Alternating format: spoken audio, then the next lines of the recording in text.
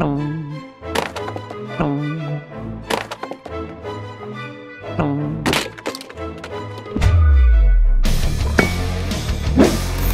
in this video, I'm going to be telling you how I changed the factory Toyota stereo in my GX Land Cruiser. And if anyone doesn't know what a GX Land Cruiser is, it is what they call the poverty pack. It has no features whatsoever. It still has a key start, doesn't even have a push button start. It only has front speakers, and it came with, let's have a look here. Yep, this. It looks like it came out of a 2002 Toyota Camry, but no, it came out of a 2014 200 series Land Cruiser. It did have Bluetooth. It worked for a little while. You know when it failed? Well, it failed when I picked up the car just after I had the engine rebuilt. Sorry, the second time I picked up the car after I had the engine rebuilt. Because if you remember the story, and if you don't, you can have a look at it in the video up above right now in the card. But I picked up the car and it overheated and it didn't work, had no power, had fault codes coming up. So I took it back, drove all the way back, 2 hours home, 2.5 hours home, and then had to go back a week later and pick the car up the second time. And I was about halfway home in the car with the engine actually working this time. And the bloody Bluetooth stopped working on that radio there. Now, I obviously wanted to upgrade it, but the engine rebuild seemed like a little bit more of a priority at the time. But I was quite upset and I didn't even come home in the car. I stopped at the car stereo place and bought an Alpine. Now, everyone's got their own favorite brands. I particularly like Alpines. So I stopped in at the auto parts store on the way home and picked up an Alpine ILX 107 deck or head unit and put that in. It's good. It was able to work with the steering wheel controls, but the most important thing for me was that it had wireless CarPlay, because having to plug your phone in to use CarPlay is a waste of time as far as I'm concerned. Those quick trips to the shops, you just want to leave your phone in your pocket. You don't want to have to muck around, and it's been really, really good. Now, this was a couple of years ago now, so that's probably an older model, but it still works really, really well. What I particularly like about having CarPlay is the fact that I can use Google Maps and Waze. Waze will give me the speed from the GPS, because as we all know, and if you don't know, you should know, that your speedo in your car is most likely out by up to 10 kilometers per hour. And having the GPS speed there is really good, but Waze also gives you alerts about things that are left on the road, cars stopped on the side of the road, roadworks, and it also tells you where speed cameras are, because it's user-driven and users can report speed cameras and speed traps and police and those sorts of things. Now, I've actually got a video about speed and speeding that I want to do. I've had it written for months, and I'm, to be quite frank, a little bit scared to post it because I know how polarizing it's going to be. And despite polarizing being good for YouTube views, it's something that I haven't quite worked out how I want to present yet, but that will be coming at some point in the future.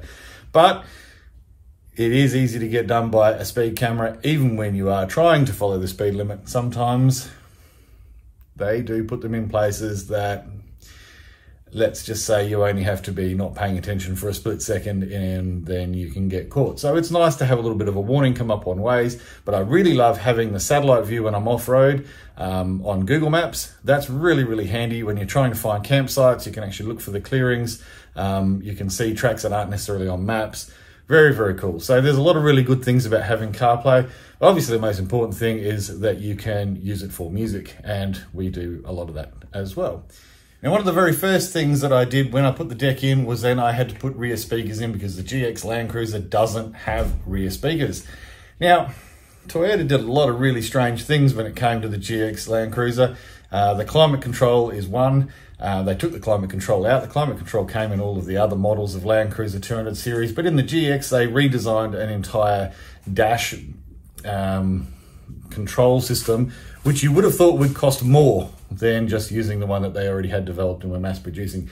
And it's a really painful setup, because you have to push the temperature all the way up if you want it to be hot, and then if you want it to be cold, you have to push it all the way down. If you just try and hold the button, it takes forever. Same with the fan speed. So, you know, especially in, say, autumn, when it's cold in the morning and hot in the afternoon, you've got to constantly be changing when you leave or go to work or come home from work.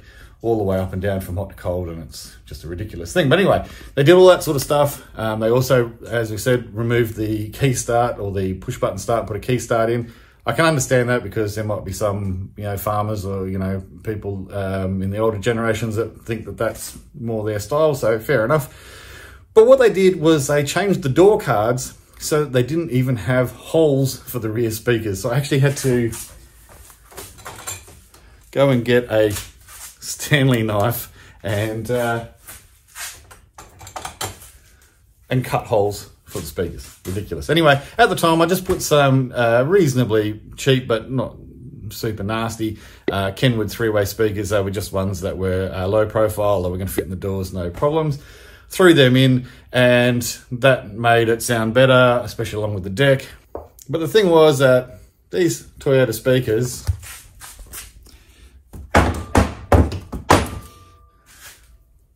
they're absolute rubbish. I mean, look at the size of the magnet. It's just laughable. So I finally went out and bought myself some of these IC690 TOY plug and play focal speakers.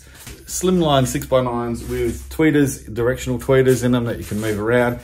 You can get a kit where you can replace the dash mounted speakers with tweeters. I didn't do that at this point. I just wanted to see if I could get a little bit better sound and see how it went. And to be perfectly honest, I'm actually really happy with it. I do have a little subwoofer under the seat. I've had that for, well, yonks ever since I got the car because I pulled it out of the ute.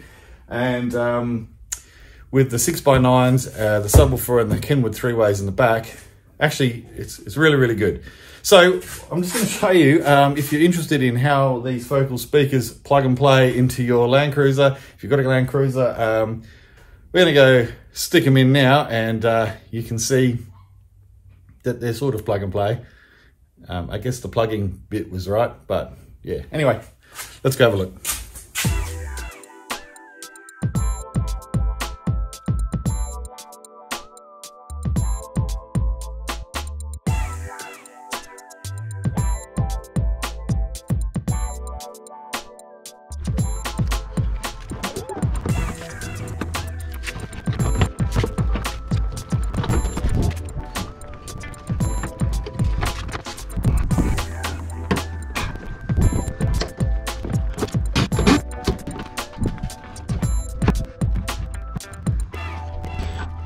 It was at this stage that I realised these were not going to fit without modifying them. You would have thought that being plug and play for all these different Toyota models that they would have just put a couple of extra holes in these so that they would fit in the 200 series Land Cruiser as well. You do have to drill a couple of holes through the plastic. It's not a big deal, but it just would have been nice if those holes were already in there. Alrighty, so yeah, they do plug into the Land Cruiser and probably most Toyotas reasonably easily. The plug does fit and it's got an adapter, so I guess if there's a different plug that it will still work. They do fit, sort of. I mean, you have to drill those holes. You would have thought that you'd just put a couple of extra holes in there to make it fit a couple of different Toyota models if that was kind of the whole thing, was the plug and play thing, you know. But what people do is they often just modify and cut out the old speakers from these sort of plastic mounts here and use those to mount whatever brand of Slimline 6x9 you'd like in your car.